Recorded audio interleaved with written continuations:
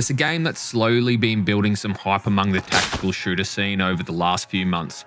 So I went out there and I paid, yes, paid cold hard cash so I could play the pre-alpha playtest. Now, some things in this shooter are a game changer and other things made me question why I just paid to play it. So let's dive in and break down Direct Contact.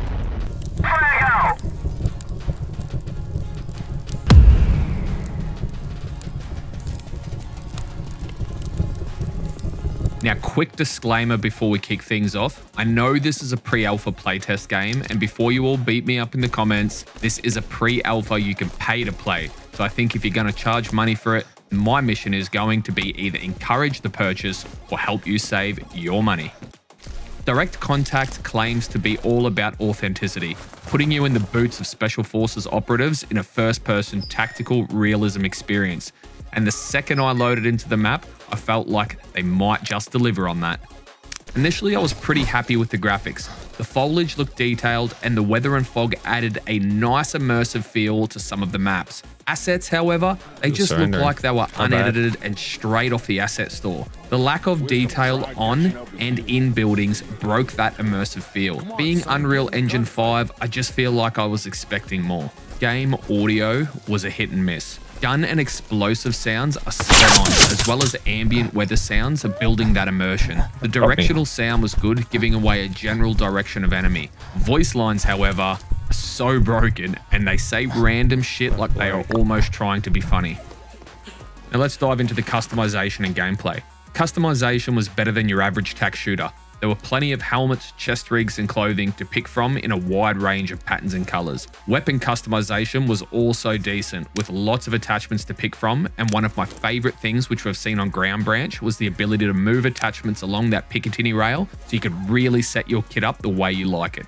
But what about the gameplay? Let's start by saying it felt like it was a pre-alpha. Movement felt slow and awkward. It's hard to explain, but it just did not feel smooth like other tac shooters. Death animations were hit and miss. Some of them looked real, and some of them looked like the original Doom game in 1993. On a positive note though, the incoming fire suppression is good. I love games that when enemy is sending rounds down range, you can't just sit there and easily face tank them. Your weapon sways, your vision blurs, and it really makes it hard to aim down sights, encouraging a more tactical style of gameplay, which you know I can appreciate. By far, the coolest aspect of this game is calling in fast air. Operating as JTAC, you can pick from a wide range of real aircraft and munitions and call in close air support. This is a new one for me, which I thoroughly enjoyed and look forward to seeing this in future games.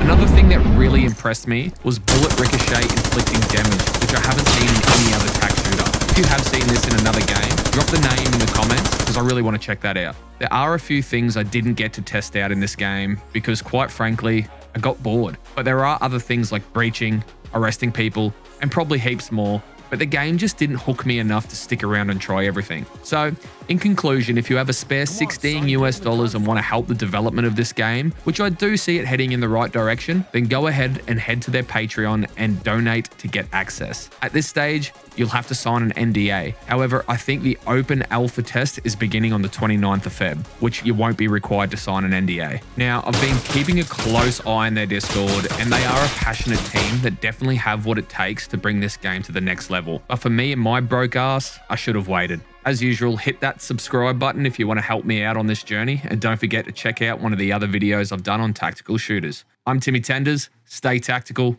and I'll see you in the next video.